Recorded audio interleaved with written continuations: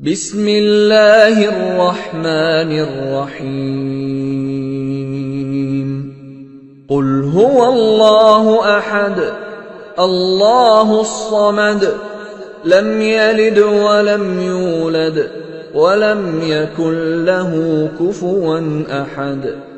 آپ نے ابھی تک ہمارا چینل سبسکرائب نہیں کیا تو اسے سبسکرائب کر لیجئے اور بیل کے آئیکن کو پریس کیجئے تاکہ ہر آنے والی نئی ویڈیو کا نوٹیفیکیشن آپ کو مل سکے۔ اعوذ باللہ من الشیطان الرجیم، بسم اللہ الرحمن الرحیم۔ میرے پیارے بہنوں اور بھائیوں، امید کرتی ہوں کہ آپ سب خیریت سے ہوں گے۔ دعا کرتی ہوں کہ اللہ پاک آپ کی تمام پریشانیاں، دکھ تکلیفیں ختم کر دے اور آپ کے تمام صغیرہ کبیرہ گناہوں کو معاف کر دے، پانچوں وقت کا نمازی بنا دے۔ اے اللہ پاک، جیسا آپ نے چاہا ہمیں ویسا بنا دے، آمین ثم آمین۔ اسی کے ساتھ میں آج اپنا عمل آپ کو بتانا شروع کرتی ہوں۔ آج جو عمل ہے بہت ہی نایاب، جتنی بھی اس کی عزت کی جائے، تعریف کی جائے، کم ہے۔ یہ ایک ایسے موکل کی تسخیر ہے جو بہت معتبر ہے۔ اس کے نیچے ہزاروں موکل کام کرتے ہیں، ٹھیک ہے۔ یہ آپ سمجھے تو بادشاہی موکل ہے، ٹھیک ہے، سب پر حاوی ہے، ٹھیک ہے۔ آپ نے صرف اور صرف 41 یوم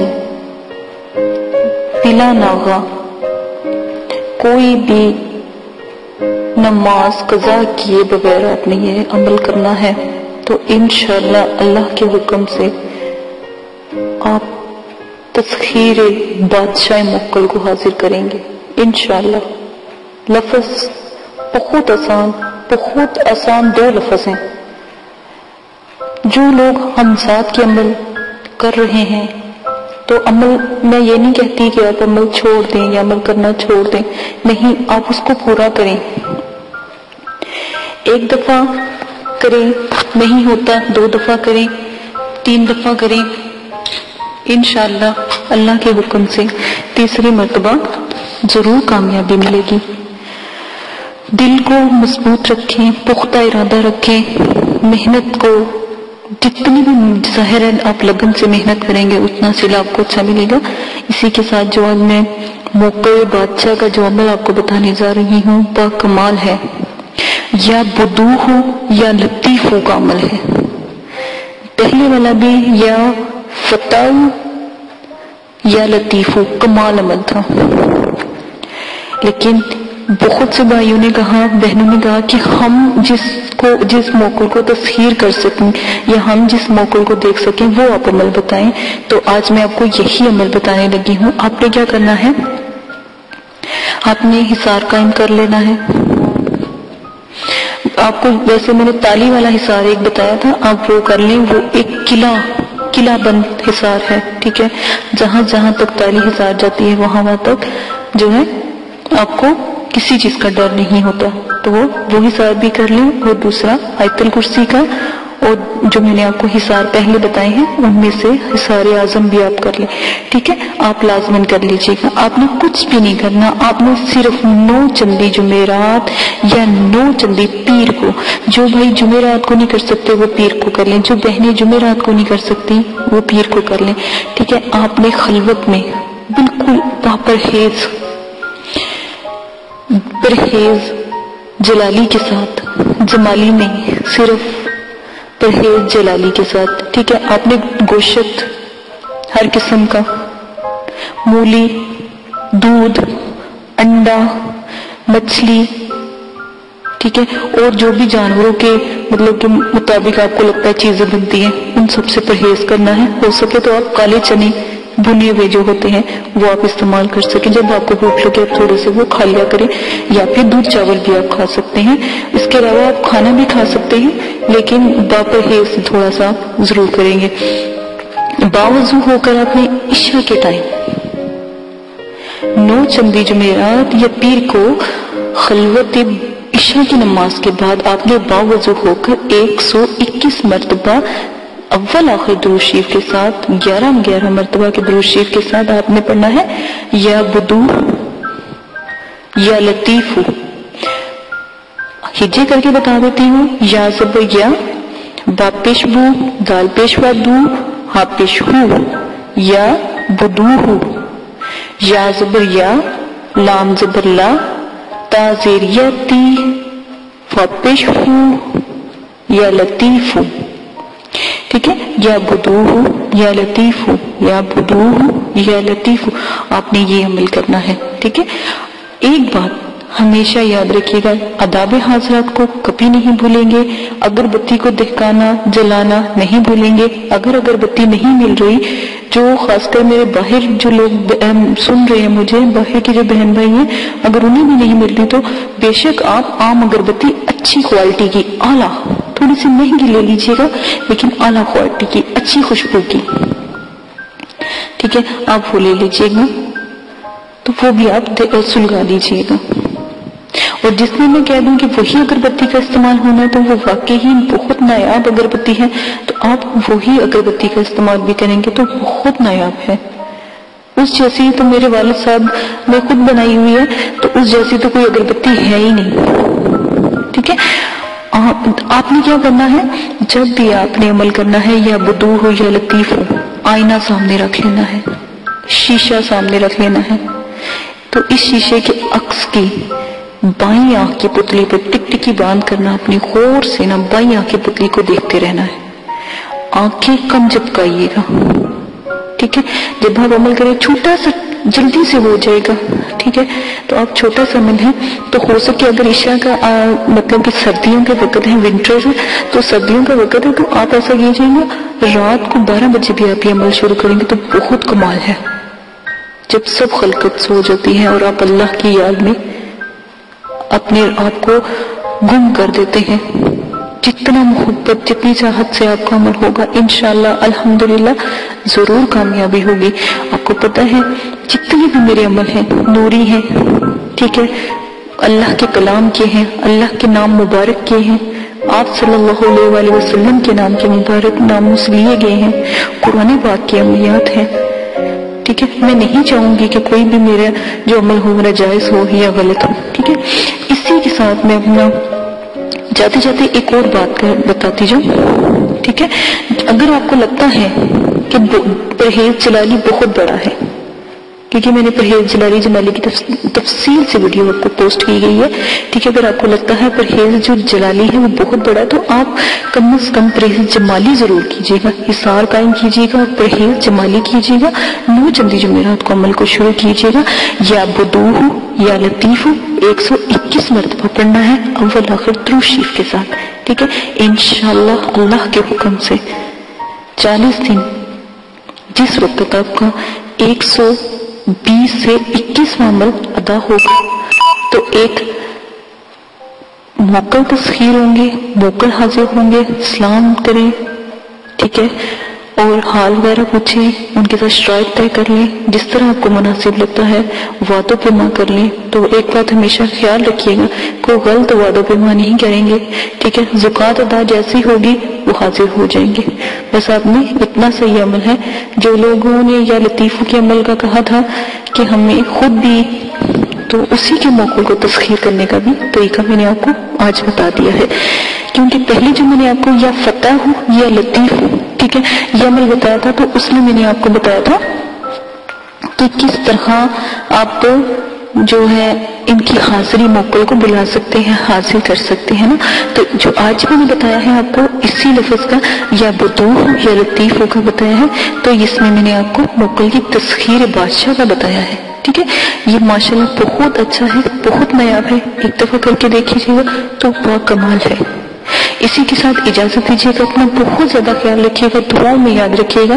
اور پلیز نماز با پرہیز با جماعت پڑھیں. بہنیں ہیں تو گھر میں نماز پڑھیں، تو نماز لازماً پڑھیں تاکہ عمل میں مضبوطی پیدا ہو، قوت ارادی بڑھے، دل مضبوط ہو. اسی کے ساتھ اجازت دیجیے گا، اپنا بہت زیادہ خیال رکھیے گا. میری ویڈیو اگر پسند آتی ہے تو پلیز لائک ضرور کر دیا کریں تاکہ میری حوصلہ افزائی ہوتی رہے، تاکہ میں اچھی اور ویڈیوز بناتی ہوں. ٹھیک ہے، اجازت دیجیے گا، اپنا بہت زیادہ خیال رکھیے گا، دعا میں یاد رکھیے گا. اللہ حافظ. باللہ من الشیطان الرجیم، بسم اللہ الرحمن الرحیم۔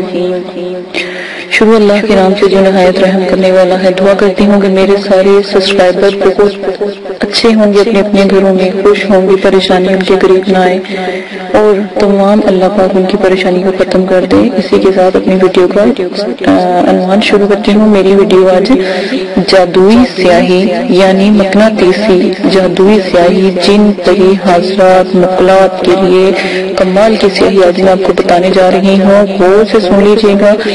اور یہ جو وقاص صاحب ہیں بھائی وقاص آپ، اور جو یہ بادشاہ بھائی ہیں جن کا یہ چینل ہے بادشاہ کے نام سے، وہ بھائی تو لازمن سن لیں۔ آپ نے 1000 دفعہ مجھ سے پوچھا ہے کہ جادوئی سیاہی کہاں ہے، کیا ہے، تو میں دوبارہ سے یہ ویڈیو بنا رہی ہوں۔ آپ کو نہیں پتا لگ رہا، میں نے مقناطیسی جادوئی سیاہی میں بھی یہ ویڈیو بتائی تھی، آپ دوبارہ بتا رہی ہوں، غور سے سن لیں۔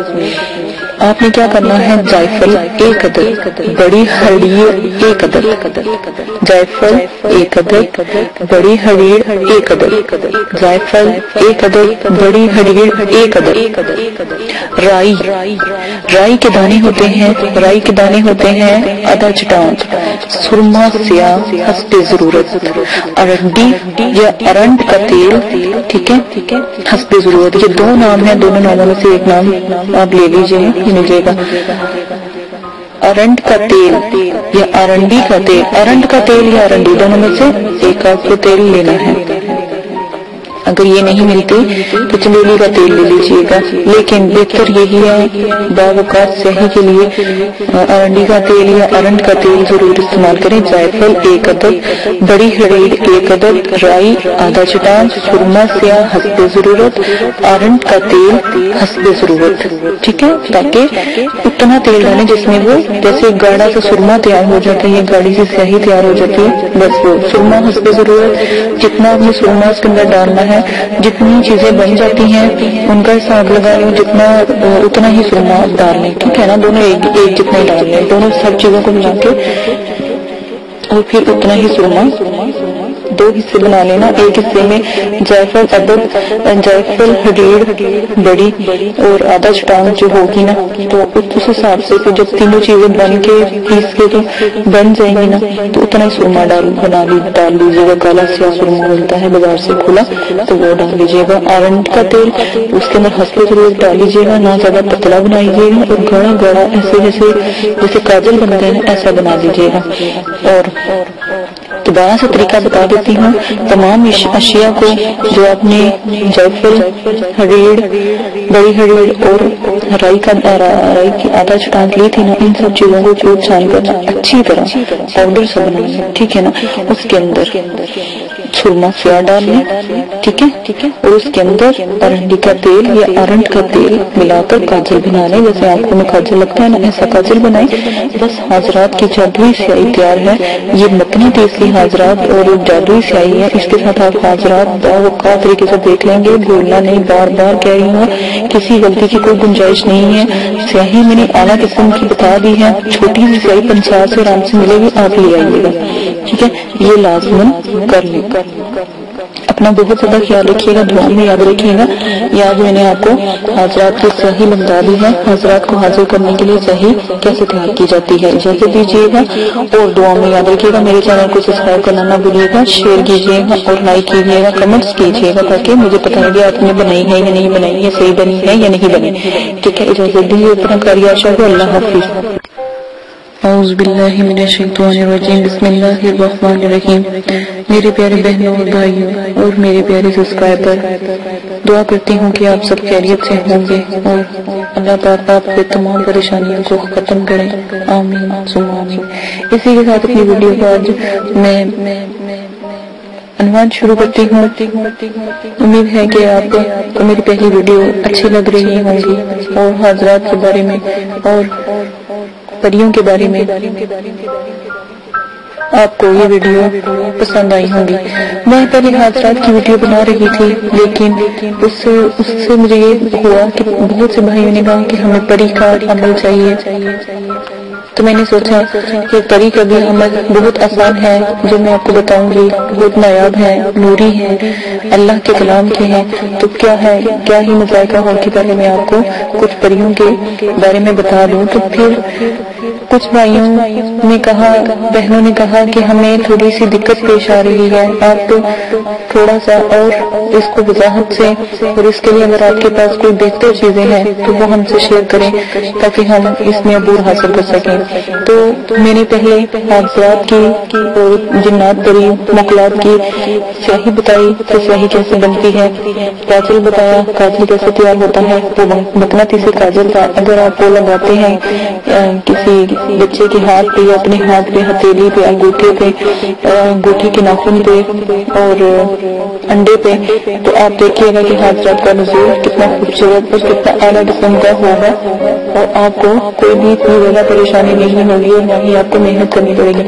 اسی کے ساتھ آج میں آپ کو جو جنات مخلوقات حاضرات کے جو عمل ہوں گے اور جو حاضرات جو بلند حاضرات ہیں ان کے عمل میں جو اگربتی کا استعمال کیا جائے گا وہ میں بتاؤں گی۔ عام اگربتی بھی کام کرتی ہے، لیکن جو اگربتی میں آپ کو بتاؤں گی وہ بہت ہی بلند اور بہت ہی اعلیٰ قسم کی ہوگی، اس سے حاضرات مخلوقات پری جن ہمزاد مقناطیس کی طرح کھینچے چلے آئیں گے۔ جیسے مقناطیس لوہے کو اپنی طرف کھینچتا ہے، اسی طرح جیسے ہی وہ جلے گی، اس سے خوشبو اپنی پھیلائے گی تو ان کا نزول جلدی ہوگا۔ اسی لیے میں نے چاہا کہ آپ کو حاضرات کی اور جنات پری مخلوقات کی جو اگربتی ہے وہ بتا دوں، آپ وہ بنانا سیکھ لیں۔ سب سے پہلے آپ نے کیا کرنا ہے، دیکھیں ایک چھوٹی سی بات میں آپ کو بہت اچھی اور آپ ہی کے لیے ہے، آپ کے فائدے کے لیے ہے، بتاتی چلوں کہ بعض عمل میں یا بعض اعمال میں پڑھا ہوگا کہ آپ نے یا کوئی کسی نے بتایا ہوگا کہ آپ ادو، عنبر، مشک، زعفران کے بخورے جلائیں۔ بخورے کا مطلب ہوتا ہے اگربتی، ٹھیک ہے نا، یا جیسے سفوف ہوتا ہے اس کو بھی کہتے ہیں، تو وہ جلائیں یا اس قسم کی اگربتیاں جلائیں، ان کی اگربتیاں بنائیں اور پھر جلائیں۔ اب آپ خود ہی فیصلہ اور انصاف کریں گے، غریب انسان، غریب آدمی یا غریب میری بہن جو گھر میں پیٹ بھر کر روٹی تک نصیب ہوتی، وہ اتنی قیمتی اگربتی کہاں سے خرید کر لائے گی اور کیسے جلائے؟ اس سے بہتر تو وہ خود اپنے گھر میں کھانا نہ ڈلوا لے، کھانا یا پانی یا اپنے بچوں کی پرورش نہ کر لے، یا وہ شخص جو باہر محنت کرتا ہے وہ کہاں سے اتنی مہنگی یہ مشک اور زعفران اور یہ عنبر کی خوشبوئیں کہاں سے وہ خرید کر لائے؟ عنبر، مشک، زعفران اتنے مہنگے ہیں کہ ہزاروں کے بھی آپ لے کر آئیں تب بھی کم ہے۔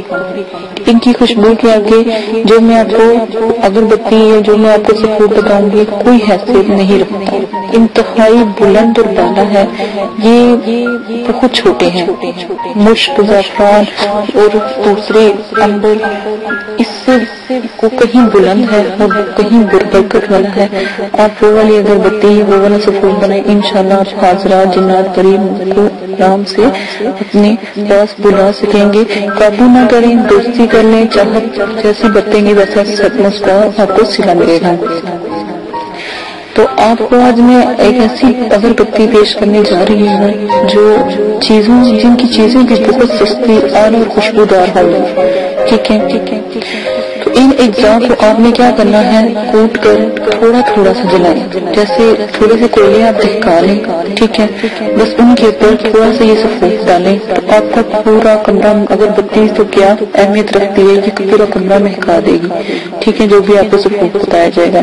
آپ نے کیا کرنا ہے، جب بھی حاضرات کروانے ہونا اور کاجل آپ بنا لیں، حاضرات کی اگربتی بنا لیں، اس کے بعد میں آخری ویڈیو بناؤں گی اور وہ ہوگی حاضرات کا جو ہوگا ایک تعویذ ہوگا، وہ آپ کو بتاؤں گی، وہ اپنے آن لائن ویڈیو بھی چل رہا ہوگا تو وہ آپ کو بتاؤں گی، وہ آپ نے لینا ہے اور اس کو آپ نے چلانا ہے تو حاضرات کا نزول۔ اگربتی جلا لیجیے گا، سیاہ کاجل بچہ پاس بٹھا لیجیے گا، یہ خود کرنا ہے تو مغرب عصر کے درمیان آپ بیٹھ جائیے گا اور سیاہی بنا لیجیے گا، اگربتی کا یہ سفوف لے آئیے گا اور وہ ایک تعویذ ہے وہ ویڈیو میں پوسٹ کر دوں گی تو وہ آپ لے لیجیے گا۔ تو وہ آپ نے لازماً استعمال کرنا ہے.